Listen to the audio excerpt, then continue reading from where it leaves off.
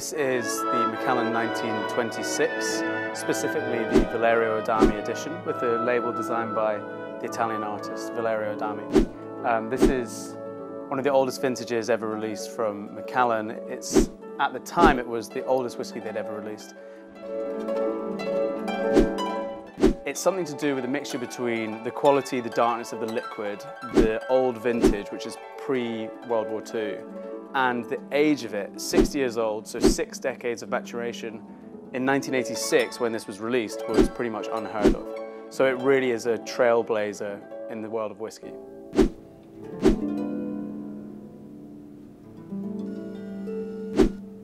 So you could get people who are out there to drink it, you could get people who are out there to invest in it, or people who just love whiskey and they want to own it. You know, this is the ultimate collector's piece.